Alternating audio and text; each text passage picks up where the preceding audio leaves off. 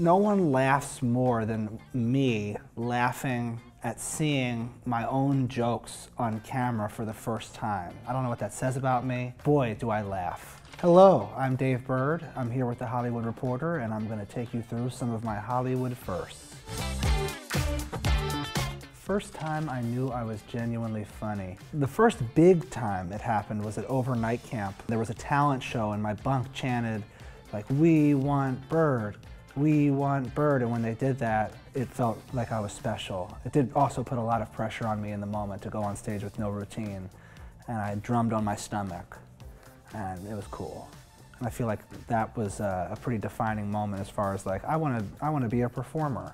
First time I knew I could rap. So in like 5th grade, I had to do a report on Alexander Pushkin, the Russian poet, and I delivered it via rap, and I got an A.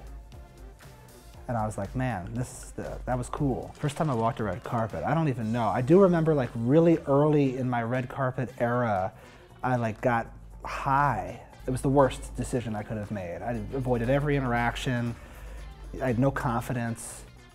I was a shell of a man walking down a carpet, just unsure of where he was going in life, literally and metaphorically in that moment. So now I'm sober. I'll hit the vape pen after the red carpet. First concert ever was like total out of comfort zone. I mean, imagine being me for the first time. I've never even rapped in front of like my friends. I don't even do karaoke because it's too stressful. I had generated all this success and fan base behind a computer screen without ever having to face like any, and that day was like, will I be a good on-stage presence? I just remember the feeling of like just incredibly being overwhelmed. So like I was exhausted after the first song, and I was like, oh my God, I have 55 more minutes. And then that day, I was like, yes, you're great.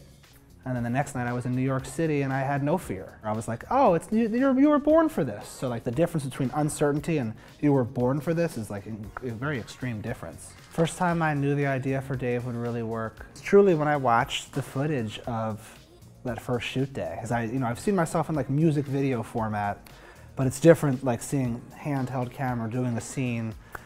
And I just watched like a clip of me sitting on the urologist table talking to the urologist, and I thought like, oh my God, this show is going to be unbelievable. Just at my own performance in the scene. No one laughs more than me laughing at seeing my own jokes on camera for the first time. I don't know what that says about me. Sometimes I don't like them, but when I do them well, boy, do I laugh. And the first time I felt like I made it. Honestly, like the first day I put out anything, this is going like years working on stuff behind the scenes, all of my friends and family thinking that I've gone crazy trying to be a rapper.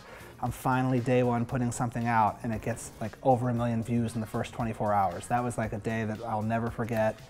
Total validation, I am who I thought I was kind of moment. And then also, I feel like Kevin Durant was like the first celebrity to like publicly go on record being like, I like that guy. It's one thing to go viral online, but it's another thing when like the people you idolize are like publicly like recognizing you, and so that was really cool. First time I knew I had something to say with my music and lyrics was probably like a lot of my music, especially early, was like very comedic based, and it was not that I regret that, but there was like a moment where I decided I'm gonna make a serious song, and I made this song called Russell Westbrook on a Farm, which I guess does sound like it's funny, but it's not.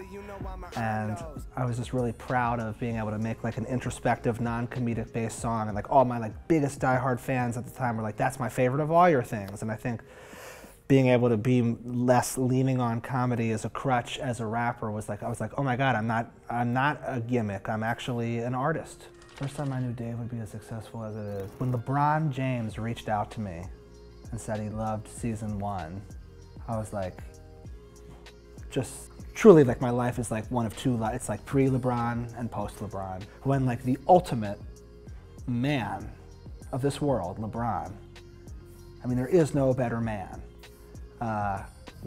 proactively reaches out to me to praise this show, I was like, we're onto something. First time I spent 5 hours dangling off a billboard in Los Angeles had to be when we shot the season finale of season 2. I wouldn't say I'm afraid of heights, but I'm certainly not like not afraid of heights. Like I was like not happy, like as far as that's out of my comfort zone right up there. And then it hailed. Like, not only did it rain, which is rare in LA, it literally hailed chunks of frozen mass. You know, you dream to be like on a billboard strapped and it starts hailing.